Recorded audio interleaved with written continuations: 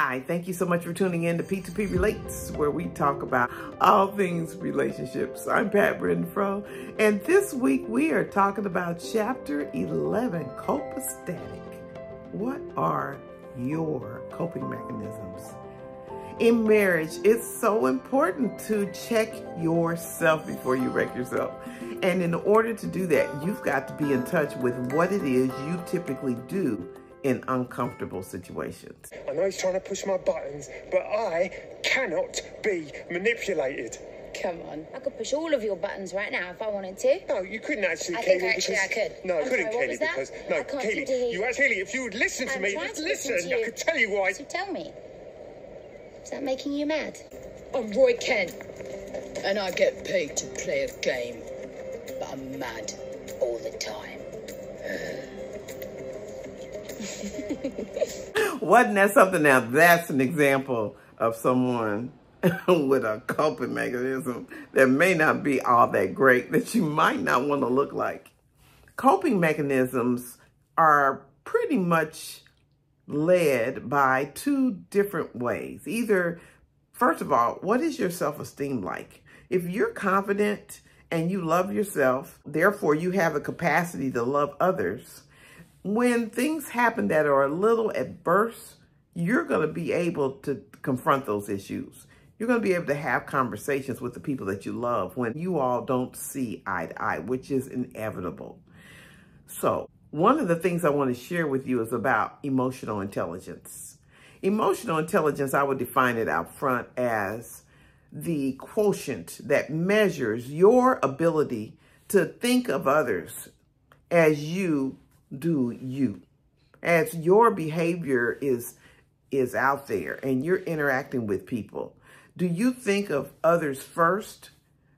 Because when we're interacting, we're not on an island by ourselves. We're interacting with others. And so the better we're able to consider others as we make decisions about how we will respond, communicate, relate, interact, the higher our quotient is, the greater our emotional intelligence is. You know, for years, we measured IQ. We measured your intelligence, your intellect, your brain's ability to comprehend innumerous things.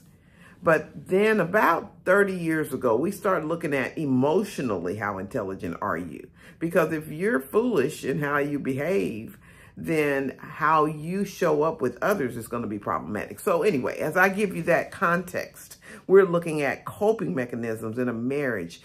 What are yours?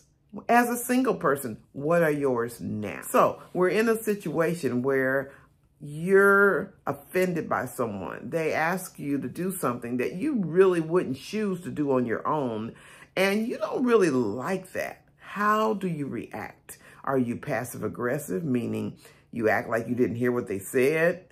Or are you going to ask them, tell them how you really feel about it? Are you going to consider why it was important for them to ask for you to do that particular thing or respond a particular way? Or do you have the ability to have conversations rather than be defensive and react quickly? What is your temper like? Do you know how to manage that, or do you stay away? Are your coping mechanisms more of an avoidance tendency? When I can't deal with it or it's uncomfortable, I don't like it, I just won't deal with it. So there are many things that we do to cope. There was a TED Talk that I recently listened to where this man was from Liberia. And he came up in a really, really difficult childhood situation. And his mom had to go through so much. And so he said by the time he was 12, he hated people. And some young people I've been dealing with lately, they say, people are trash. And I think, while it's such a crass thing to say, it's true. When we're in our flesh and we're just behaving whatever way we want to behave, man, we can fall in that category of trash. And so I guess he saw enough of that and he decided he hated people. And he eventually moved to the States. He was homeless for a while, and then he got on his feet, and he just didn't smile. Well, my life changed, and it changed for better.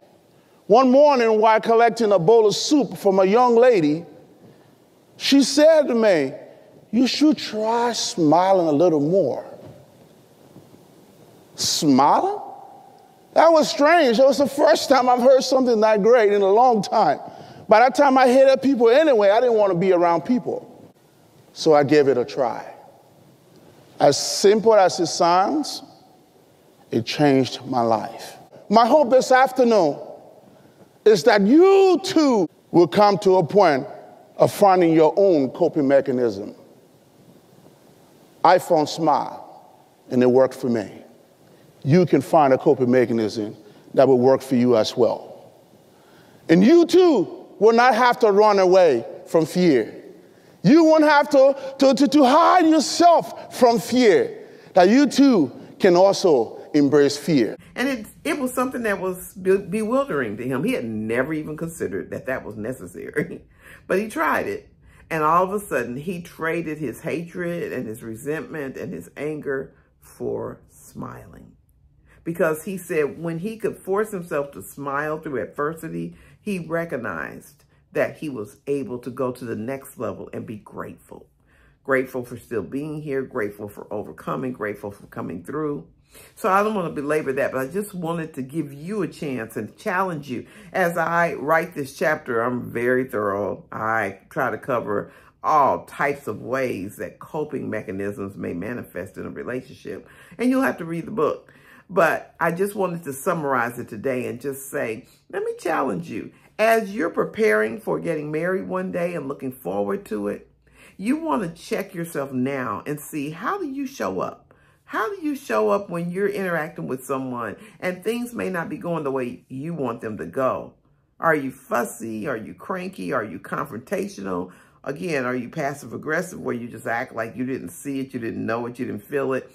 Or do you really address things considering others, utilizing and increasing your emotional intelligence?